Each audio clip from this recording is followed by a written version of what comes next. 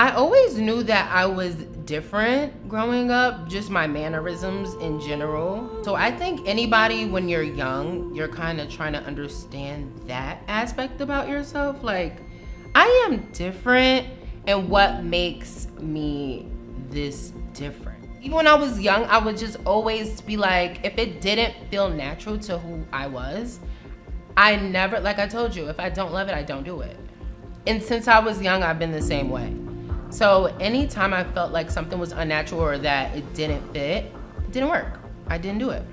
Especially my stepdad, he taught me a lot of things just about being true to who you are, being yourself. He taught me a lot about energy, the energy that you give, and not just the base level energy lessons, like you have to be positive. But now, since my stepdad, he passed in 2011, now looking back, being that young and the things that he taught me about controlling my energy and controlling my space and just being a more evolved individual and not putting too many labels and too many things in my head to keep my energy levels caged in.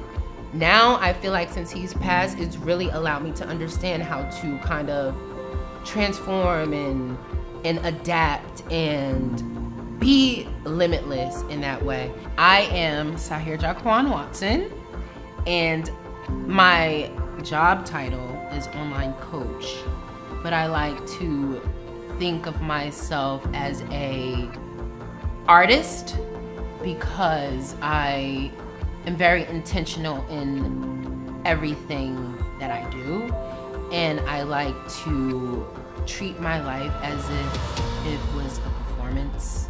And so I always want to make sure that any work that I do, that it's artful and it's done correctly. And like I was saying, when I talk about being limitless, fitness has been like that for me. It's really always been fun. I've tried every form of fitness. I used to teach yoga. I've done jujitsu. I box. I did CrossFit. I do Spartan race. I just love all forms of fitness. So again, just taking that kind of limitless living type of lifestyle and not really putting a cap on movement either has really allowed for me to create a creative space and include all different kinds of movement. I think fitness empowers inclusion just by the community. There's an energy around movement where we just kind of innately know that if we move and if we are active, we will thrive. So I feel like fitness, when someone sees happiness, especially associated with fitness, there's a click where it's like we become, and it's like attracted. It's like an animal. You wanna do it. So I think the fitness community in general is just inclusive. Even when you're sad, you know, sometimes people who come to me be like, I was in a dark space, you know, like a lot of times I get emails from around the world, which is so crazy. I get emails from places I've never even heard. And sometimes people say, you know, I was in such a dark place, it was even hard for me to type this email to ask for coaching. So you have to understand how powerful the energy of physical well-being is if you're that deep in sadness or in a depression, that even if it was hard for you to push a button to send an email, you still did it because you know inside that your well-being is that much of an importance. So I think EHPlabs and Vitamin Shop are leading in progressiveness and inclusion and just inspiring, especially coming up with products that taste just like honey.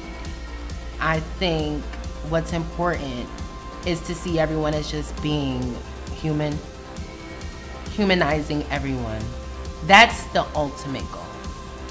Because if you create the separation, then you have to create the stigma, then you have to create the this is what this person is, this is what this person does. And in true energy, there's not any one way that a person should and do. So I think for people to really start to rise, I think we need to just rise in a way where it's just, I'm doing me. And if you feel like you're in this place where you feel like you can't just do you, start small. Start small. And I encourage everyone to just be who they are. Even if you have to put a label on it, put the label if that makes you comfortable. But if you can have the confidence and the courage to not put a label on it, I promise you'll do way more interesting, exciting, and fun things. You'll shock yourself if you take yourself out of a label. I promise.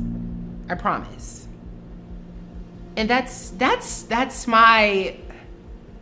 me. That's what I believe.